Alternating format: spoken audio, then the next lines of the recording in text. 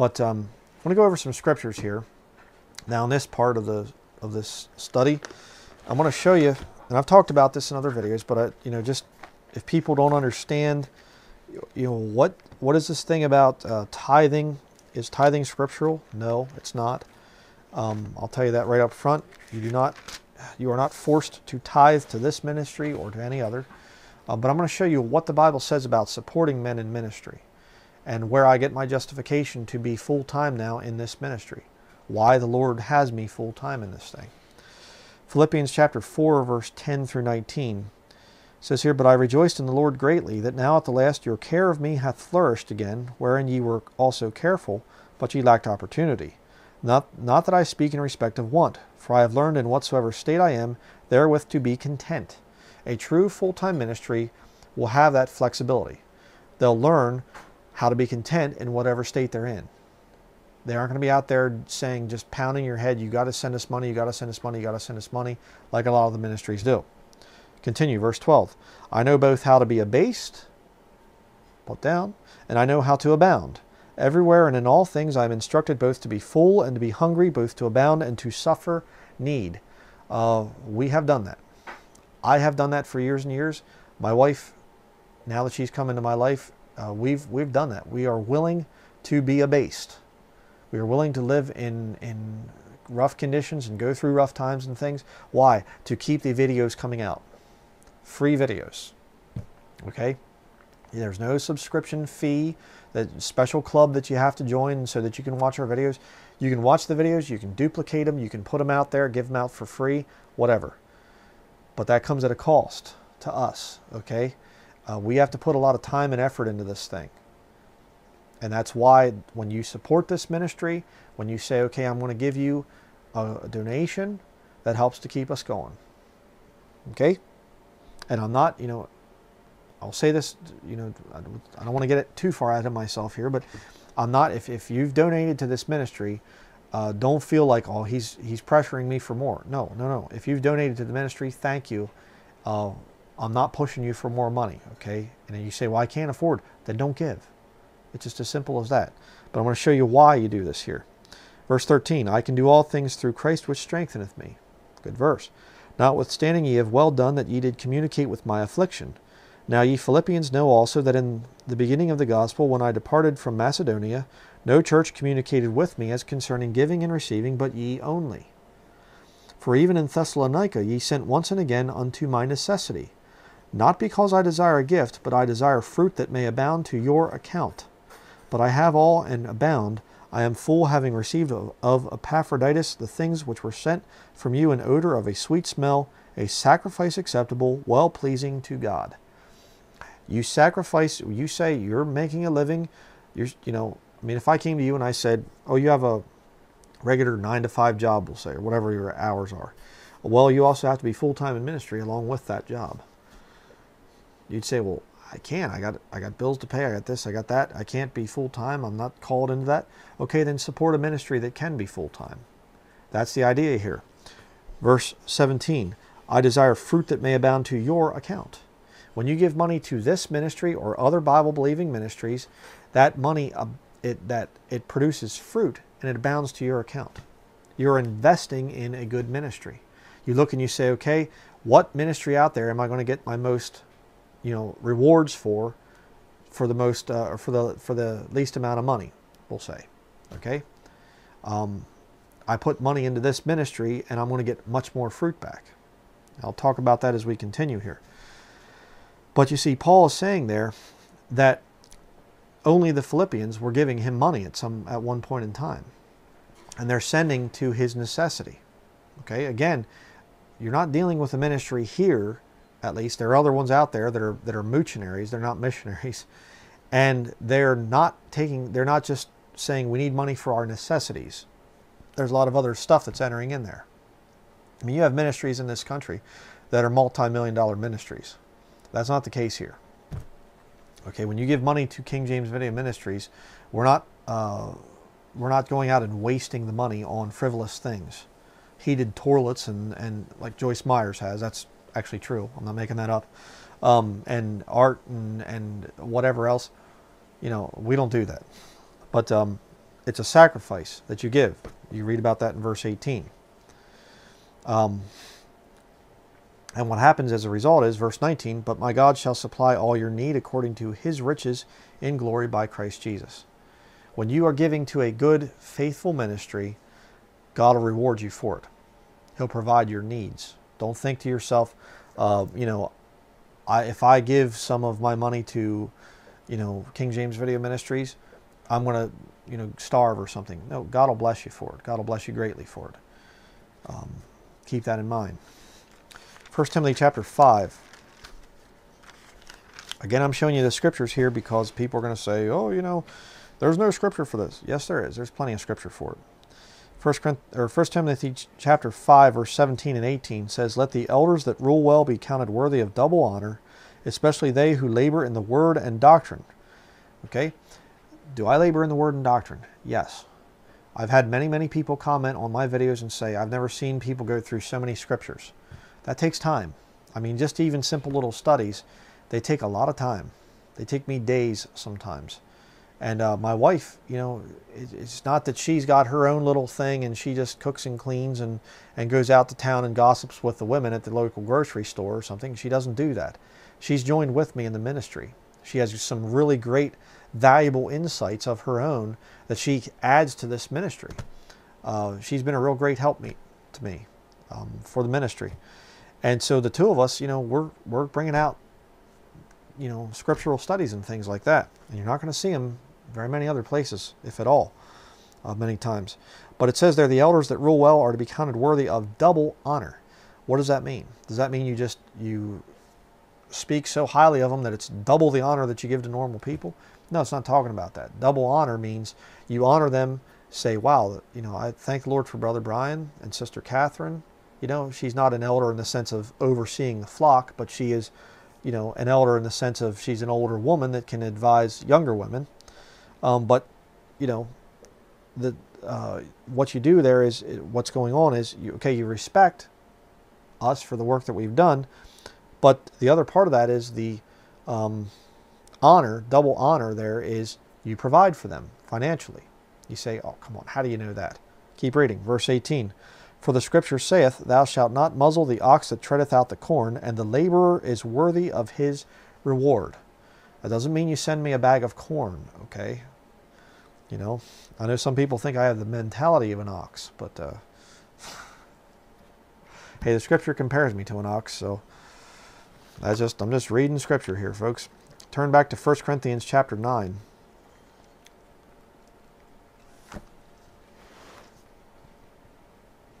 1 Corinthians chapter 9, verse 3. I'm going to read a bunch of verses here. It says, mine answer to them that do examine me is this, have we not power to eat and to drink? Have we not power to lead about a sister, a wife, as well as other apostles, and as the brethren of the Lord and Cephas? Or I only and Barnabas? Have not we power to forbear working? To not have a regular 9-to-5 job. Verse 7, who goeth a warfare any time at his own charges? Who planteth a vineyard and eateth not of the fruit thereof? Or who feedeth a flock and eateth not of the milk of the flock? Say I these things as a man, or saith not the law the same also? Here we go. For it is written in the law of Moses, thou shalt not muzzle the mouth of the ox that treadeth out the corn. Okay, doth God take care for oxen? We'll continue it here in just a minute. But you don't go to war of your own charges. In other words, you don't say, you get called, you get drafted to go into the military, and they say, we're going to send you off to war, to some battlefield. How much you got on you?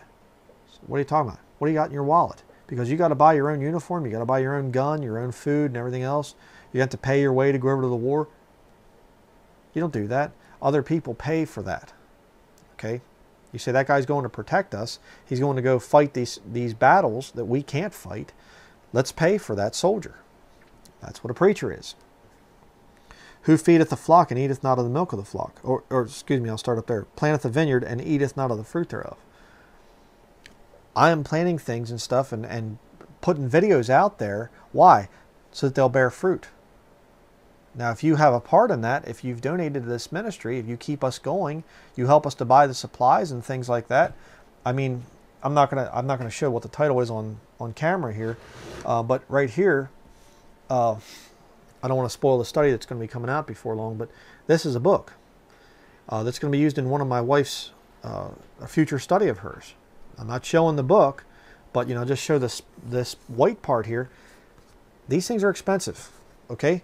These things go, when we spend a lot of money on books and on research materials, on all this stuff back in here and everything, it takes a lot of money to run this kind of a ministry. And, when you give money to this is God's people that buy this stuff. This isn't me having to go out and make wood turnings or something like that to finance this. You're putting money into this ministry. It's going to buy these research materials so that we can bring out truth to people. Why? So that it bears fruit. You're helping us to plant the vineyard, you see. And it says there, or feedeth a flock and eateth not of the milk of the flock. So if I'm feeding you and you're learning from this ministry and God's blessing you and doing things for you, and then you say, well, praise the Lord that, Brother Bryan helped me to get saved, and now I got a good job. Lord's blessed me with a good job and this and that and stuff. Well, the Lord's blessed you because of you being blessed by this ministry. Help the ministry continue. See, that's what's being said here. Again, this is not some, oh, you just want to get rich or something. No, that's not it at all. But let's continue here. Let's see where we're at here. Verse 10.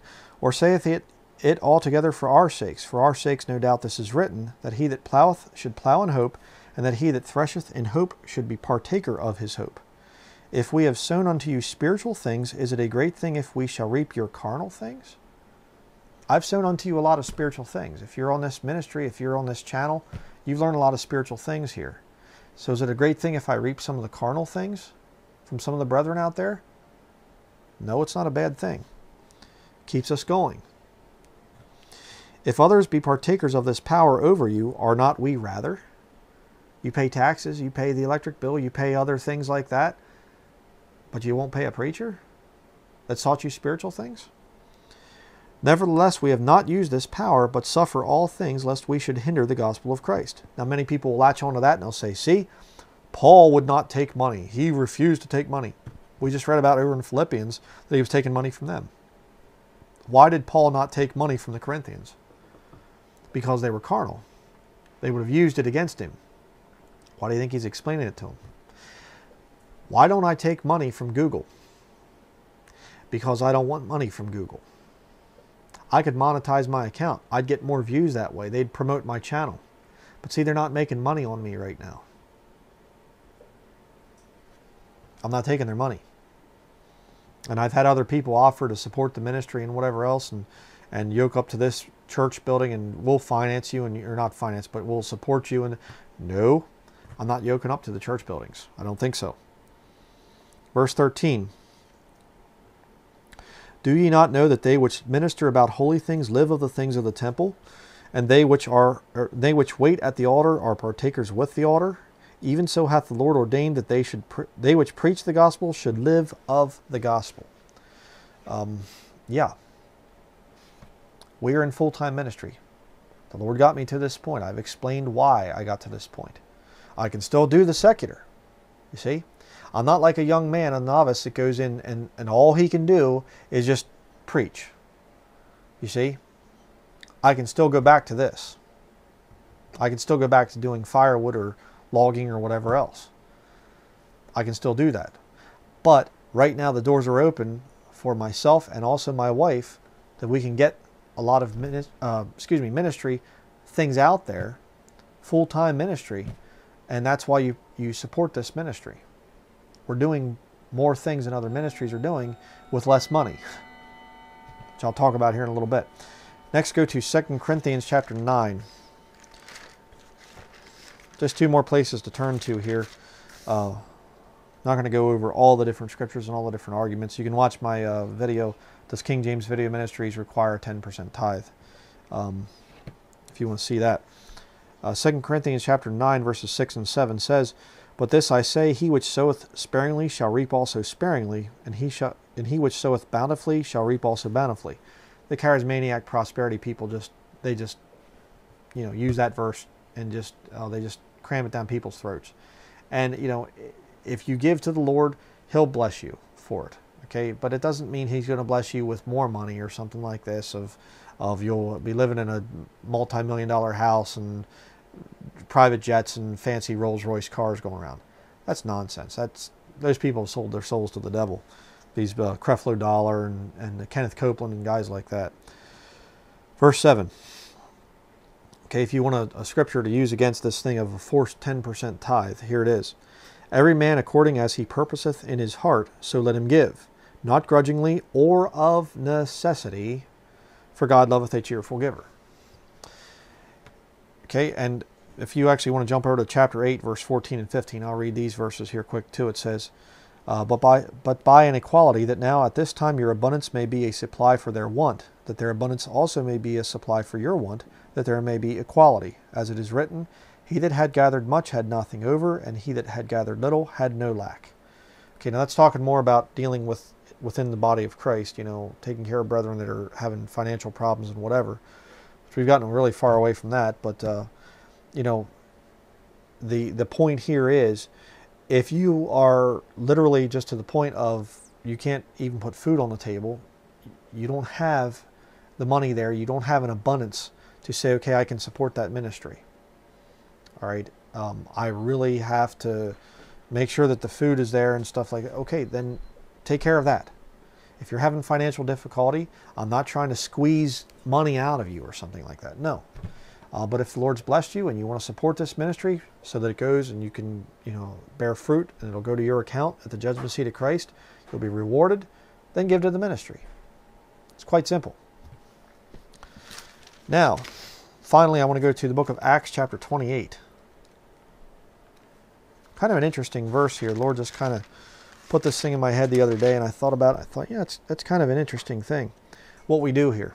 Because a lot of people try to say this is unscriptural. You should be meeting in a church building someplace. Acts chapter 28, verses 30 and 31 says, And Paul dwelt 2 whole years in his own hired house, and received all that came in unto him, preaching the kingdom of God, and teaching those things which concern the Lord Jesus Christ, with all confidence, no man forbidding him. Very interesting, because that's exactly what we have done, my wife and I, in this house right here, for 2 years now. We moved here in January of 2014. If you've been following the saga, you know that. We were doing videos when we were down in Pennsylvania, but then coming here, this is the place where we were able to finally buy a place of our own. It's not a fancy place. I'll talk about that more here in a minute. And I'm going to talk about some of the things that happened there, just to explain some stuff, what's going on and what we're planning. But we have dwelt here, and it's essentially when we first moved here in January, it was like we had a lot to do, and we weren't really producing videos till February, March area. And so it's basically been 2 whole years that we have been in our own house, and we've used this place for the ministry. This is certainly not where we want to live for the rest of our lives. It's just a very, very poor shape old house that we used for the ministry. And we've been here, and like it says there in verse 31, preaching the kingdom of God and teaching those things which concern the Lord Jesus Christ, with all confidence, no man forbidding him.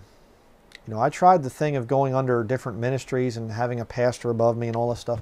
It does not work. It just does not work. The Lord wanted me in this ministry so that there was nobody coming and saying, now I just want you to take it easy on the Catholics. And we got some people here today that are in such and such. Don't offend them and stuff. I went through that. I don't want that. Can't have it. This ministry has been about preaching the word, even when it hurts. We don't hold back here.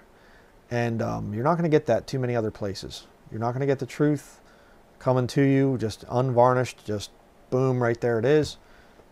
Not going to happen. There's nobody that's going to come in here and tell us not to preach certain things. It's ironic the devil brought this wicked cult building across the yard from us over here. It's actually a Pentecostal cult building right over there. And they brought this rock concert here, and it was like, we went out and we preached against them. I went over and talked to the people and stuff. The police came and talked to the police. Those people lied to the police officers. I mean, it was ridiculous. But nobody's going to tell us what to preach here, except for the Lord Jesus Christ. I'll take suggestions from the body of Christ. I certainly do. I've done plenty of question and answer sessions. I love those question and answer sessions. I'm probably going to be doing one in the not too far distant future. Can't do a whole lot of those because it takes a lot of time. But, you know, nobody has come in here and told us, hey, I'm your pastor. I'm going to tell you what you can and cannot preach. No. We do what the Lord tells us to do. And the Lord's been really good and He's protected us. So, having said that, now let me just explain the past, present, and future of King James Video Ministries, because that's where the number 7 job is right now. That's where we are at. My wife and I, when we moved here, we needed a place of our own. I was living there at my parents' property. We were living there actually in my old wood shop. It was not working out at all. It was a very, very bad situation, and it was just like, I was very, very stressed out. Like, where are we going to live? Pennsylvania is so expensive, and I mean, you just can't afford anything. I mean, there was land on the road there where my parents have their place, and it was like $50,000 some an acre. I mean, no way, no way.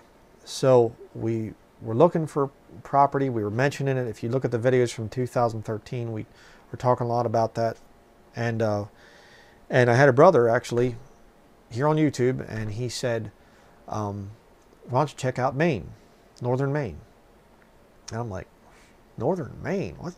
I've never even been there. I've been to the southern part of Maine. Back when I was a young boy, we'd gone up to Vermont to meet with some people up there and stuff, and then we actually, you know, drove up into Maine and then down the coast coming back. And so I'd been in Maine, just kind of crossed into it and then down, but I was never in northern Maine. So I had no idea what this place was like up here.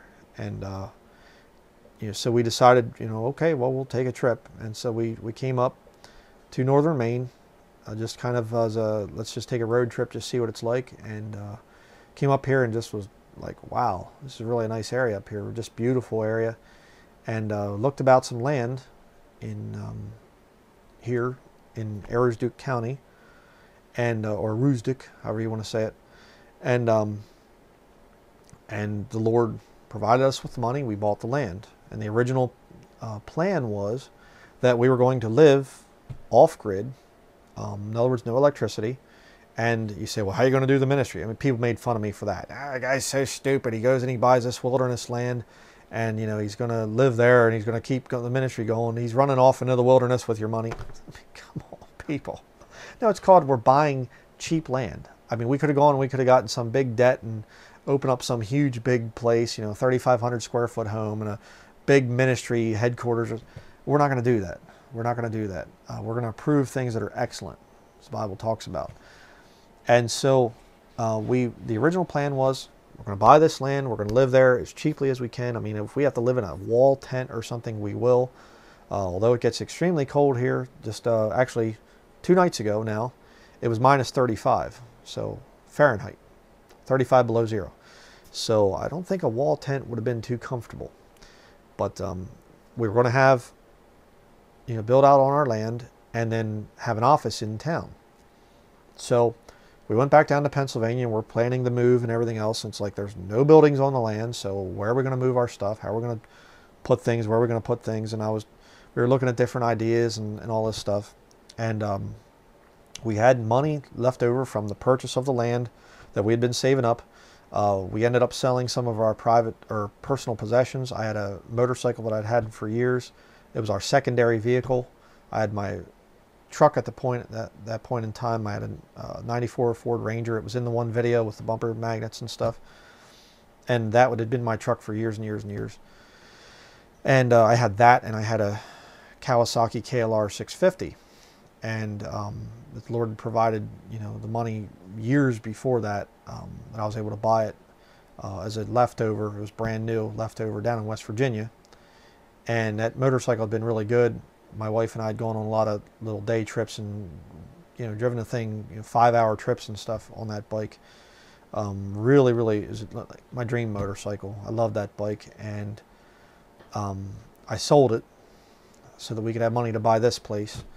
And that was just very heartbreaking, very difficult to do that. And we sold a bunch of other things, and just scraped together every cent that we could. I mean, we were just living as cheap as we could.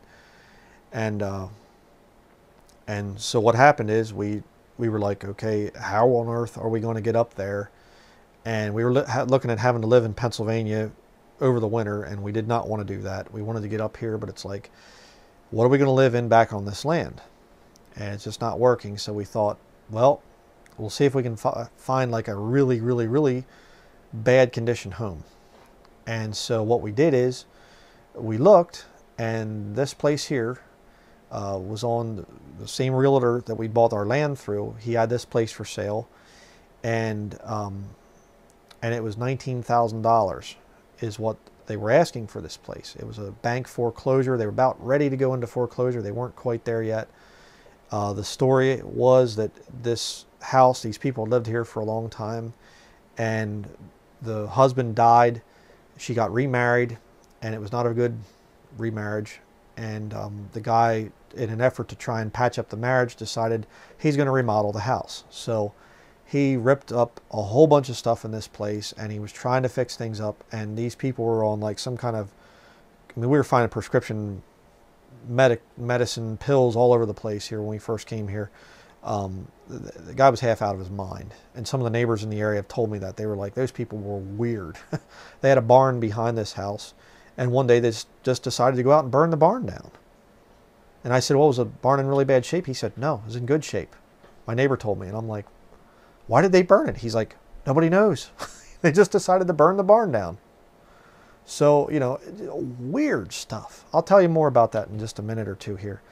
So we looked at the place. It was in October, I think, when we first looked at it. And, no, you know what? I think it was, might have been November. I think it might have been November when we first looked at this place. And so I looked at it, and it was like, this place is going to need a lot of work. It's in really bad shape. And I mean, they just moved out. They just left junk all over the place, trash everywhere. And so I offered $12,000 for this place.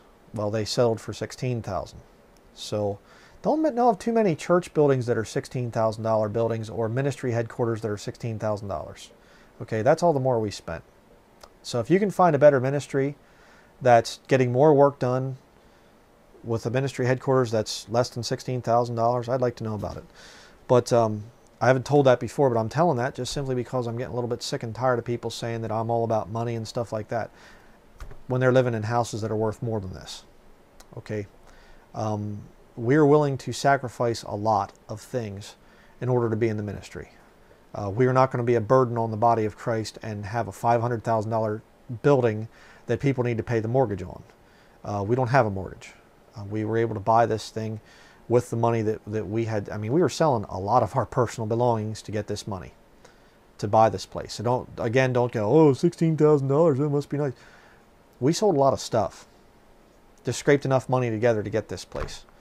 So keep that in mind.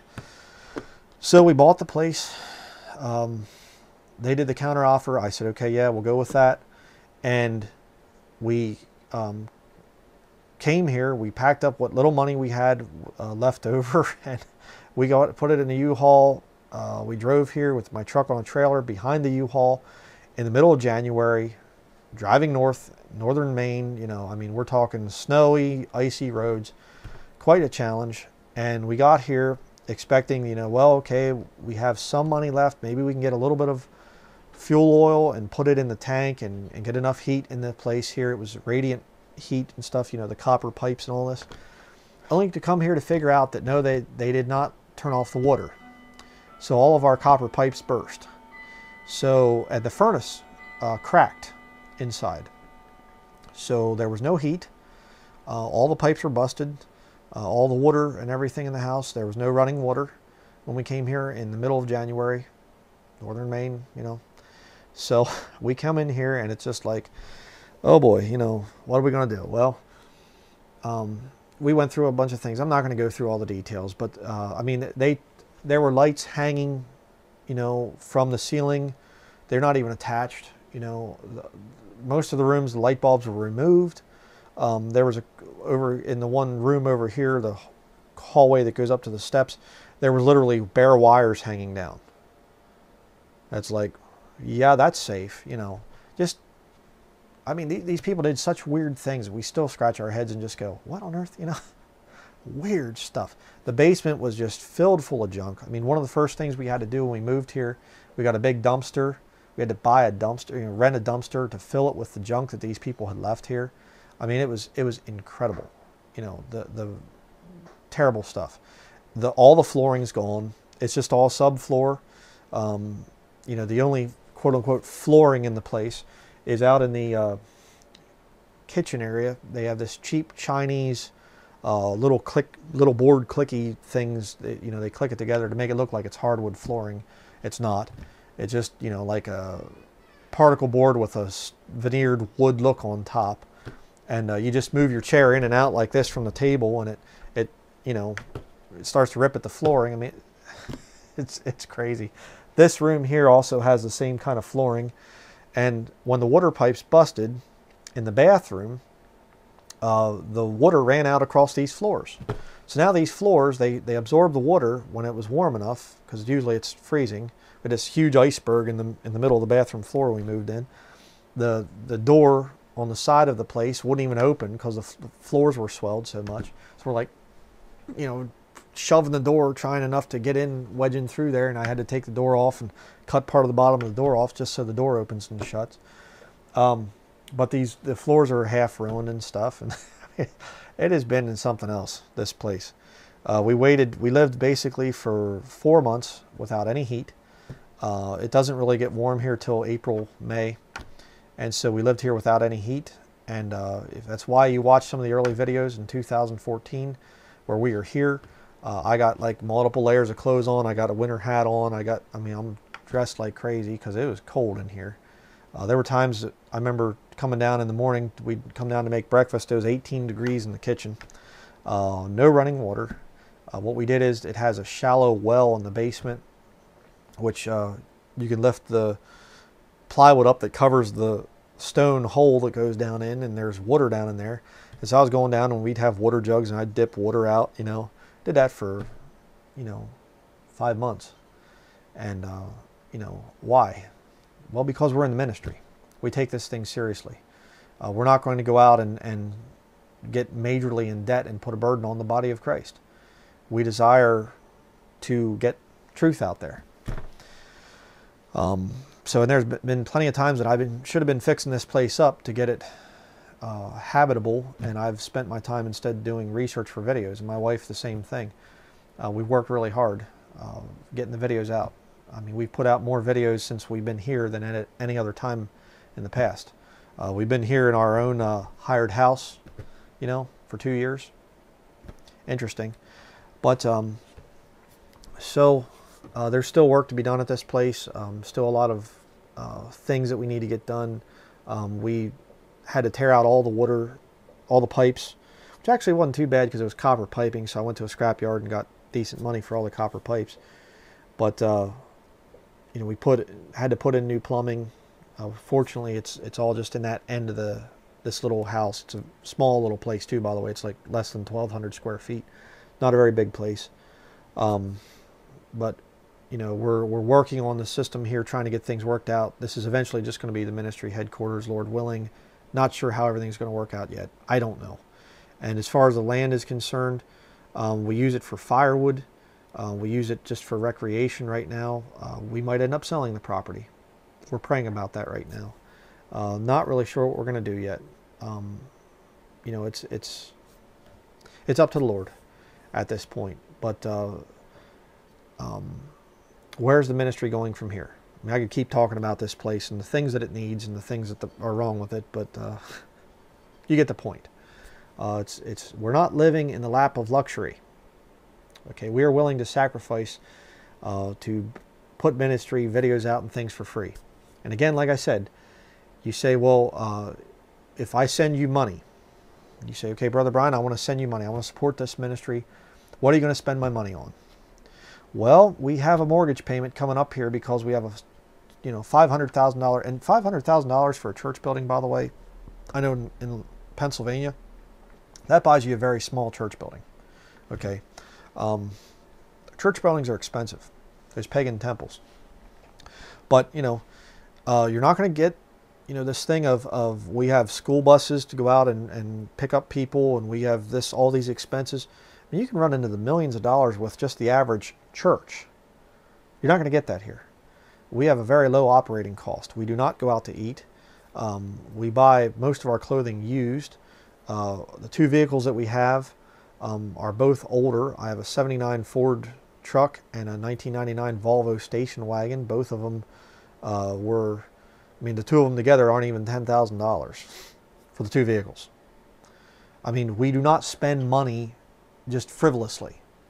You know, when you send your money to King James Video Ministries, when you send a donation to King James Video Ministries, it's going to go into books, it's going to go into video material. I mean, literally, if anything goes wrong with the camera or with the computer, there's no huge savings account, you know, that we get tons of money coming in that we can just buy professional stuff. Everything that we have is a couple years old, and you know, the Lord keeps it going. And so I need to say this simply because I think a lot of people don't understand what goes on here. They don't see a lot of this stuff. And so what's the future? Well, the future is going to be that we are going to continue in this ministry. I realize that you can kind of see the handwriting on the wall as far as the internet ministry is concerned. There's more and more anti-Christian sentiment coming out. Back when I first got on YouTube back in 2008, there'd be I've always been kicked around and rebuked and stuff, but it's not like it is now. I mean, I mean, if I wanted to cry hate speech, I could cry hate speech on so many people, but I don't believe in that stuff. It's whatever, it's stupid. But things are getting really, really crazy and really bad. And unfortunately, a lot of it's coming from professing Christians. And to be quite frank, this ministry is going to continue until God's people shut it down. We're not going to quit. We're going to keep coming out. I mean, the Lord gives us new information all the time. Stuff is just incredible. The Lord shows us, and we want to share it with the body of Christ. But the body of Christ is going to get to the point, as the apostasy gets worse and worse, the falling away gets worse, the body of Christ is going to get to the point where they don't want the truth anymore. And I believe the Lord's going to say, okay, you fought a good fight, you finished the course, you've kept the faith.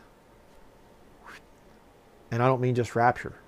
It could be that the Lord pulls us offline and I go back to the secular world, making wood turnings, logging, firewood, whatever. We're going to continue as long as we can. We're not going to fear man. We're not going to back off because things are getting too controversial or whatever else. We're going to keep doing what we're doing. But if the time comes where we get kicked offline, or you have to biometrically scan to get online or something like that, we're not going to do that.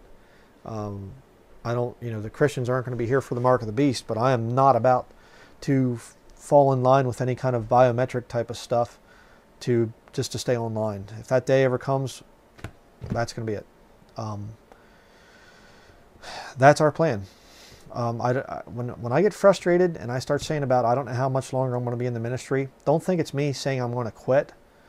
We are dedicated to this ministry. I mean, I could quit and go back to the wood turning world and go back to logging, and I'd make a whole lot more money and have a whole lot more financial security and whatever else, and I could spend time building a dream home in the wilderness someplace and whatever else.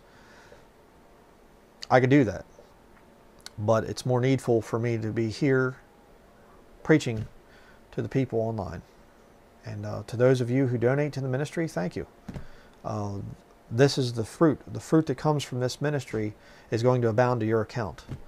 To those of you who mock me and say I don't provide for my wife, we are dedicated into this ministry. I'm providing just fine for her and for my son. And if you can't see that, well, sorry about that. Feel bad for you.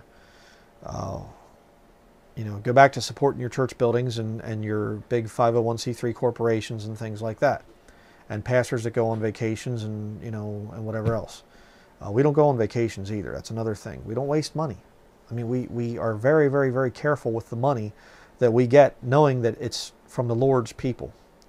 And there have been so many times that the Lord has used some of you to give us the money right at the right time. I mean, it's amazing. I mean, we have lived literally a life of miracles. It's amazing to see what the Lord does. You know, I get frustrated sometimes because the giving goes down, and we have some financial difficulties now and then. Thankfully, we're not in debt, so if there's times when the giving goes down, it's not like, oh man, we're not going to pay our mortgage or something. But you know, there are those times, and I get frustrated mainly because it slows the work down, and that bugs me. It really kind of irritates me when that happens. I really want. I want to stay in the fight. I want to keep videos coming out. I want to just stay active for the Lord as long as we can before, you know, the Vatican. I mean, they're the ones that are behind it. The Jesuit order. You look at. I mean, and it sounds conspiratorial. I know some people are probably going, "Oh, he's going off on that again." Look into it, man. I mean, these people are Jesuit educated. You know, the head of the Office of Religious Freedom right now is a Jesuit priest. I mean, it's right there. They're Knights Templar. They're Knights of Malta. They're Jesuits. They're Roman Catholics. They're tied to the Catholic Church. That's why I say it all the time. It's the Vatican that's doing this stuff. There's going to come a point in time when they're going to shut down Bible-believing ministries. And, you know, and it's because the Lord's going to allow them to do it. Because the Lord's going to say, okay, you've gotten the warnings. You've gotten you people out there that watch this stuff and you don't get saved and you don't care. And you Christians that are ripping on, you know, preachers and things that are getting work done. Okay. I'm going to pull this ministry. At that point, well, we'll go back to doing secular work again. I'll go back to doing secular work. My wife will, she'll be a mother and a housewife. And she is those things right now, but she's also a researcher. And, you know, and also in that vein, I just want to say this too, and that is, she's not a preacher. And I've talked about that in another video. But she is a tremendous researcher. I mean, she gets into stuff sometimes, it just makes my head spin. Right now, the Lord's got her on a study. It's going to be phenomenal when it comes out. I mean, this is stuff I've had questions about my whole life. I think it's one of the most important things for not only the body of Christ, but for the whole world. I mean, it is phenomenal what the Lord has showed this woman, my wife. I mean, and sometimes she'll be like, I'll be like, so what's the Lord been showing you? And she'll sit down, she'll start going off on this stuff and technical thing. I'm just going like, you know, okay, start over, say it slower, and explain it in simpler English. You know, just she really has some insight from the Lord, and you know, and she's a kind of a woman that's she's not like, I want my own, you know, expensive sport utility vehicle and I want to go on vacations, and she's perfectly content to be just a very simple woman. We eat 2 meals a day. I mean, she's content. She loves this life, you know.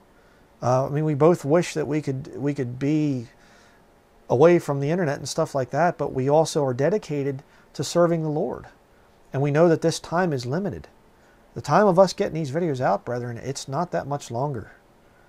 You know, the falling away is going to get to that point where the Lord's just going to say, okay, you people have been warned, and whether the rapture or, you know, biometric technology, whatever stuff, and we're done. And then, you know, and at that point, you know, and I'll just be very frank here, if you are the type of a Christian that says, I'm not going to give a cent to this ministry, I'm going to sit here, I'm going to be fed from the ministry, and I'm just not going to give them a thing, and we go under, you know, okay, that's on you. You know, but you have a ministry here that is dedicated to getting the word out for free. We don't copyright stuff. It's the two of us working. Okay, and you're not going to find another ministry like that. I mean, I've thought about that and stuff, and I've thought, is anybody else doing what we do?